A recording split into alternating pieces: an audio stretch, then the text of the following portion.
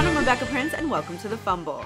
Mario Balotelli is one of those professional athletes you either love or you hate, and if any part of this story is true, his old teammates probably weren't too fond of him.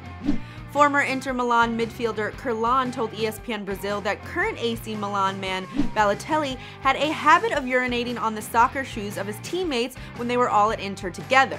That's right, a teenage Balotelli liked to arrive to training early, but not to get some touches on the ball, rather to pee on boots, Kerlon said. Balotelli is a very nice guy and an extraordinary person, but he does some unbelievable things off the pitch.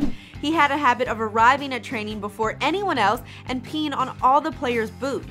And let's just say his teammates didn't necessarily appreciate his so-called prank. Kerlon continued, because of this, he and Materazzi were always at each other. It was very funny. I've never seen an 18-year-old kid do something like that and not feel sorry for any of it. The sad thing is, it doesn't come as that much of a surprise despite how weird it is.